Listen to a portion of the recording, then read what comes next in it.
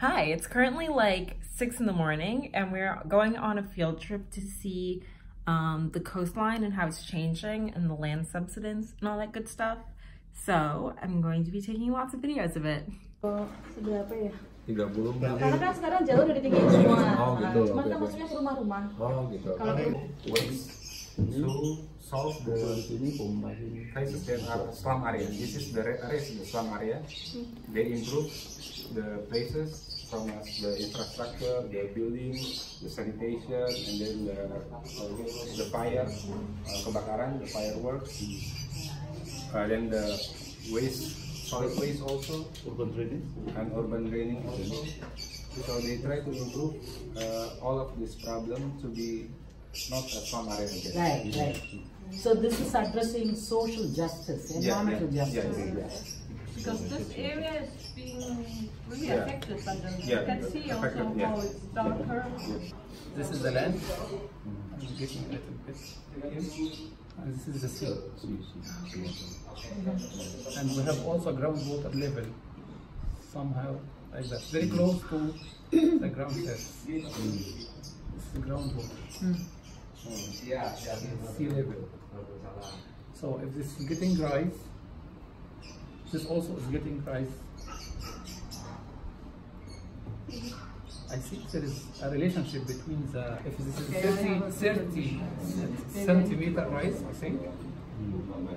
So that means this will be rise like the double.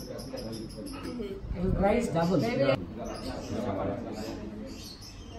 The seawater, so the groundwater table follows the morphology.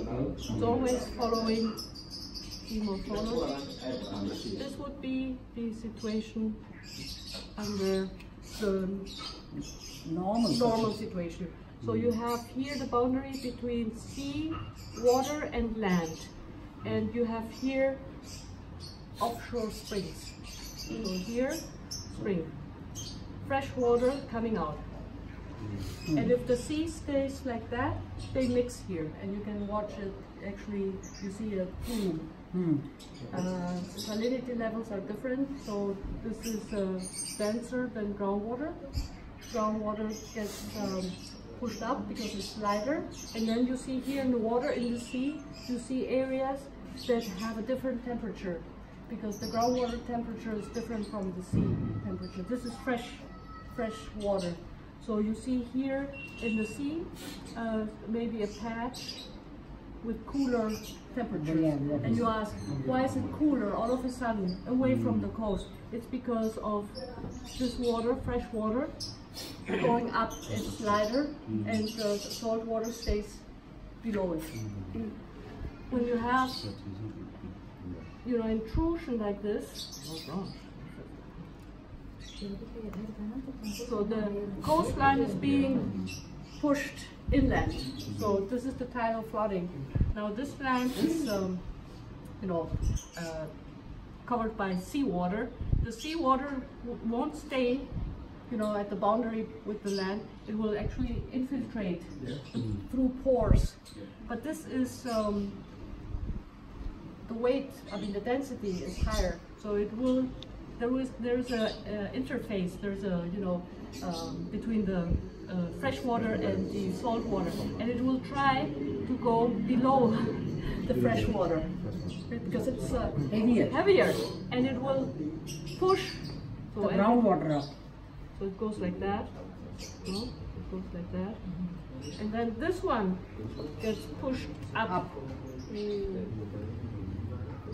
And then eventually, instead of doing like this,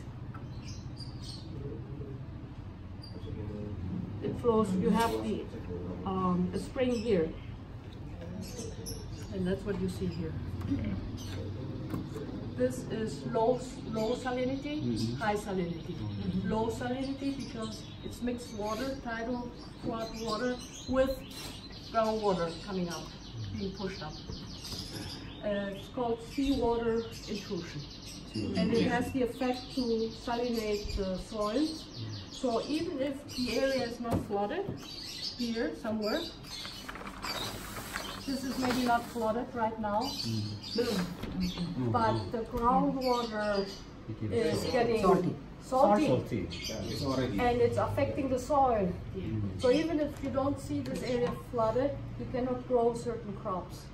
It's the first sign that something is happening. There is a whole delta, some lines showing the populations of the deltas. You cannot see anything here. Yeah, So there's no delta here. You know, delta, they have a function. They're not there because they're nice or They look nice and beautiful. But no, but they really have a function to sort of control the budget, the sedimentary budget. So you have some deltas over there normally, but here where we are, no more deltas. No deltas. No, there are no deltas. Very unnatural. So I think because human impacts are already fixed the coast, and you have changed the distributions of the sediment, something like that. Then that's why when we were there last 2 years, we were talking about that. We have to go back to the historical map to see where was the locations of the deltas, because when I see that, it's very linear, and then this is linear as well. So this is not natural.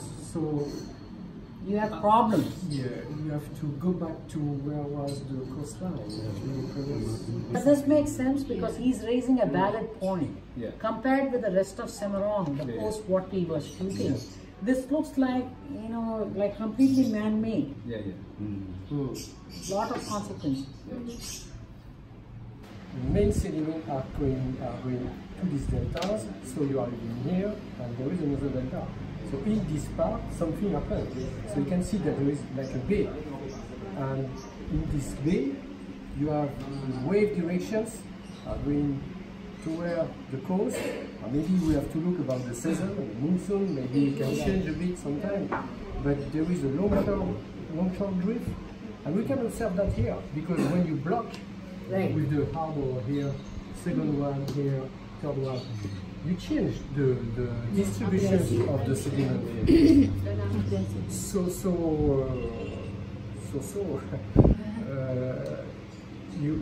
You have probably to, this one is growing a bit, but thanks to this one, or because of this one, you have a big erosion over there now, and you are doing the same thing here again and again. So it's like you human people are displacing or shifting the problem everywhere. So shifting it to the next, to the neighbor. And I'm quite sure that we have to fix, because with the mangrove, you can catch the sediment. Even come from the sea, because forget as well that all the sediment come from the land, and the sea, specifically in the Java Sea. Okay. This is the coast, and this is the coastal side here? Yeah, the sea is over there. This is our wall. You can see it. So first mangrove, that's first barrier. Yeah. So they're really foresting it. Yeah, they try to be forested. Yeah. For the one island, we have 4 big islands, and the capital city, the place that I came for. So after do they plant them here? Yeah, this is like a farm, a nursery. Do they move them over there, or is that just another place where they... They move them. Yes, move them. They move them, but they have to be strong enough to nurse them. Yeah. And they don't look healthy. They have to experiment with different species. Okay. And they also are growing many varieties. Because growing one is not good in conditions like this, because you never know which species will survive. They have different real impact due to water content and stuff. It's a lot of work. Yeah. I've tried planting paddy in my lifetime. I wanted to plant a mango. It is so hard. Yeah. Because you have to stand in 4 foot of mud up to your knees to plant it. And then does it like... And it requires a lot of dirty work because you really literally have to be dirty. And then it's not always successful, It's so not then it's... But that's the reason they kept it enclosed, right? Because they're trying to protect and make it grow. I think beyond a certain point, it's okay. It's alright. So this is the entire thing is planted, and these are 5 to 10 years old. And then on the other side of this, is it just the ocean? Yes, yes. Hello guys, I'm Aprilia Dakusita, you can call me April. So in here now we are in Pekalongan, one of sub-district in Central Java. And now, as long as you can see, there's a mangrove forest behind me. Is that like algae or other stuff?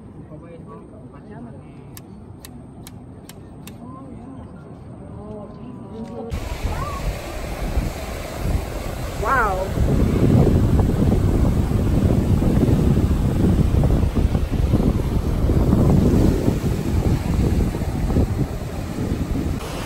We're like at the beach. Technically, we're like just on the side of the road, and this is where like the ocean, like how close it is to the ocean, and it's not even high tide yet. So they said every day this area just gets completely flooded because the ocean is coming up onto the land. Wastewater treatment plant from the city, no? City Environmental Department. This is the Batik. If you wanted to go in, you can see. Okay. So from every single Batik place via pipeline, currently all the the water, the Batik contaminated water comes into this like a container or water collector. In this town, yes. Alright, collector.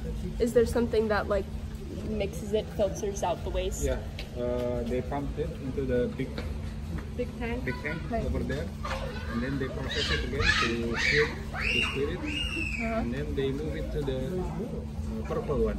Yeah. Purple tank. Yeah, the purple tank. And these kids are very excited. For the big tank,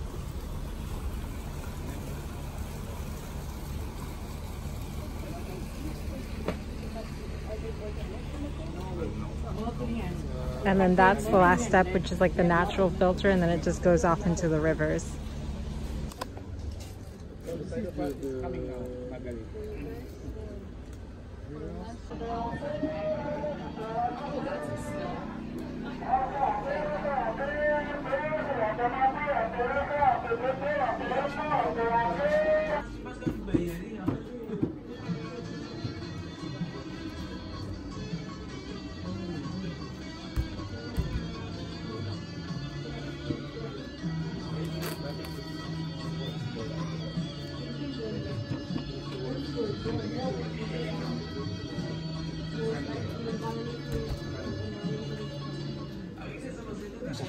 What is this, like the wastewater that? Yes, after you wash the Batik.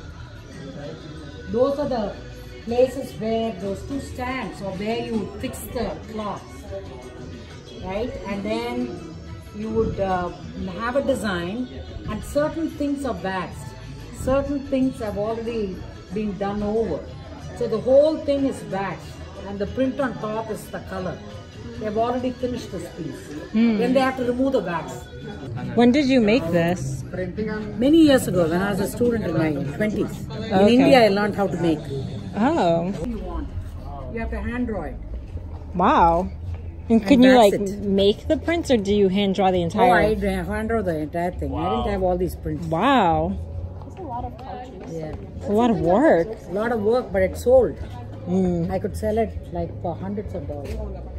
Hi, so I just got out of like a meeting with one of my professors on the BU side of this, just to kind of talk about like where I am with my research project and kind of like what's expected of me and the challenges that I've been having, which I kind of talked about this morning in our morning meeting that we have every day, but I think I need to have a bit more of an in-depth conversation, more than just like a 10-minute thing. And I really got a lot out of it because I think coming into this, I didn't realize how, I thought my expectations just needed to be tailored. And so yesterday I had a pretty frustrating day, I would say, because I didn't feel like I was getting anywhere in terms of my research and actually establishing a project and getting professors to talk to me about like actually doing research instead of just telling me about what they do or like something that they've done before, as if I'm a student, as if I have like no experience and don't actually do research. So that was like pretty frustrating for me. But I think like now after talking to her, I think I realized more like we're here for the learning experience. And so I shouldn't get so caught up in, or I shouldn't let myself get frustrated because I'm not doing what I expected to do, because here, like, you can't, it's a completely different country and they have completely different customs and expectations and standards and barriers in terms of research. And so undergraduate students here don't really do research in the sense that you would in America. So that's something that I like just needed to tailor my expectations to, because I also thought that it was expected of me to have something done by the end of this, to have like, I thought that it was expected of me to come into this, like meet with the professors, to sit down with them and talk about what I'm going to be doing, and then within a few like days or maybe after the first week, having like concrete plans for going forward for the next 5 weeks, and then spending the rest of my time here doing the research, collecting, or like not collecting data but analyzing the data that they already have, because and basically like doing what I would have done at home but in Indonesia, and it's not like that. So they really just want us to get the experience of having to work with people in a different country and having to experience these like challenges. So it's not really like I'm expected to have something like a full 6 weeks project completed by the end of this. So when I said in the last video that it would have been beneficial if we could communicate with them beforehand so that we could be like on the ground running, it was kind of like based on that expectation of like I needed to have something done by the end of the 6 weeks. I think it's good for me to know that it's not like I'm failing if I'm not exactly where I expected myself to be going into this. Yeah, I think like a big problem that I'm having is just communicating with the professors, because sometimes I feel like we're talking past each other, where I know what I want to do and they know what they want to teach me, but I don't know how to communicate to them that like I have background knowledge in this already and I don't need them to teach me about it. I just want to get going, because they're just not used to that and they don't really know how to answer my questions. So I just need to be better at asking them in a different, more productive way. Like, I don't know how. That's what I had to figure out. But now I know, like, after talking to my professor on the B side, like, it's okay. And we can just go with how things are going and I'll be okay. And so really, I just need to be less uptight and relax a little bit. So yeah. Hi, so sorry if the lighting is a little bit dark in here, but it's Friday night and I just kind of wanted to come in and update on where I am with my research project at the end of the second week. So to be honest, this week was like really frustratingly unproductive for me. Going into it, I thought I had a research project idea, and then early on in the week, like Monday or Tuesday, I kind of didn't have an idea at all of what I was gonna do. And so I wasn't really able to get pretty much anything done this week because the people who are supposed to be mentoring me left town for the week. And I didn't have anything to do, and I can't just make up a project by myself when I don't have the people who I'm supposed to be working with to guide me through it and tell me what's possible and what's feasible and what they're doing.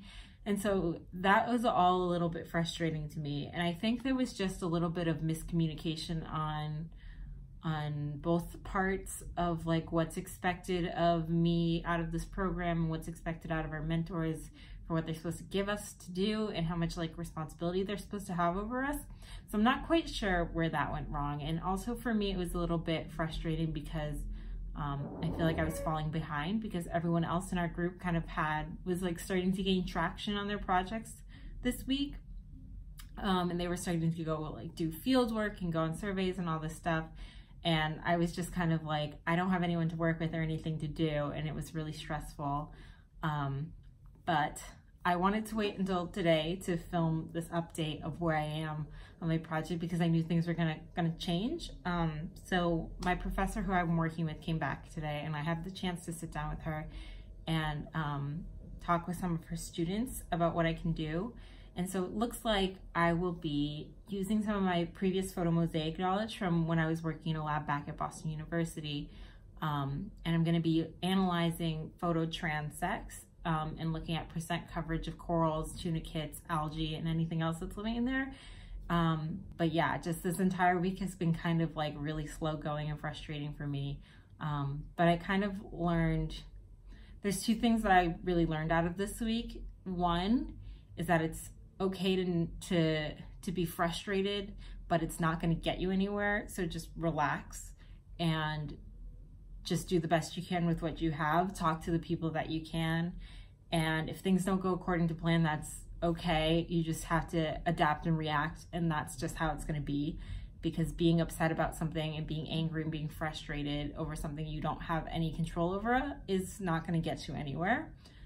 So that's one big thing that I learned this week. And the other thing that I learned about myself is that I have a fear of failure, and it's like pretty strong, I would say, how my fear of failure is. And I kind of like already knew this about myself, but it really hit home this week because I was like, I'm not going to be able to get anything out of this in terms of being able to produce something for NSF or for my school or for whatever they expected out of me. And I was like really upset that they were gonna think that I failed on my part and that I wasn't able to come out of this with something that would be helpful for them because I was having all these problems getting started on my project. And I've always been the kind of person where it's like, if I'm not at the top of my game all the time, then I'm falling behind and I won't be able to catch up. And so I think that like me feeling like I'm failing and like being scared of that and being like, there is no second option. Like it's either I do it right the first time or I fall behind and fail miserably and that's the end of the world. I think this week has definitely taught me a little lesson in getting over that and just being okay with having to change your expectations or not being able to do what you originally set out to do. And that's fine. Like that's just a lesson that I needed to learn. And I think that's really good. That's definitely something that I've gotten out of this trip so far, is a lot of life lessons and a lot of things that I needed to learn and a lot of hard truths and learning about myself and the people around me. And yeah, I think going into the third week now, I have some sort of a project that I'm going to be doing. At least I have something to work on, a gateway into making it more. And yeah, so this weekend and next video, we're going to Yogyakarta. I wanted to see the big temples, but it's really expensive to get into them and to get to them from our hotel. So I don't think I'm going to be doing that, but still I get to see like the resort and the other side of the island and maybe go to a beach and just explore a different city in Java, Indonesia. And so that's going to be really exciting. And then I'm also going to be documenting how my research project progresses, obviously, because that's kind of the point of this, like how my research project progresses going into the third week, which is also at the end of this week is going to be halfway through this trip, which I can't believe in this, like, I can't believe it's been almost halfway, and I also can't believe it's only halfway. I'm kind of in that feeling at this point. But yeah, so that's coming next time, and I hope you enjoyed watching this video. I know I haven't really said much about my project, but to be honest, like there hasn't really been much to say. So hopefully going forward, there will be more. Fingers crossed. Okay, thank you so much for watching. Bye.